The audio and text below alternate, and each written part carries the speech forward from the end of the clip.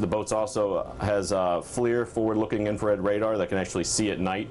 So as I'm driving, I can actually see like it was daytime through a camera that's mounted on the top of the boat. Well, obviously we have a lot of recreational boating out here, especially around the island area, and a lot of transit between Cleveland and the island area. So it's very easy to mix in, and so obviously coming across, mixing in with that, or getting to one of the islands and maybe picking up some other means of transportation, it doesn't take very long that you can be right on the mainland of our nation.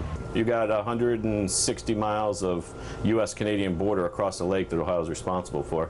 We're assisting Border Patrol through this program in monitoring the border and detecting vessels coming across that are either trying to bring in illegal materials, like the radiological nuclear materials, or people, immigrants, money, drugs, those type of items that we can keep an eye out for and help Border Patrol keep an eye out for, since they can't be there 24/7.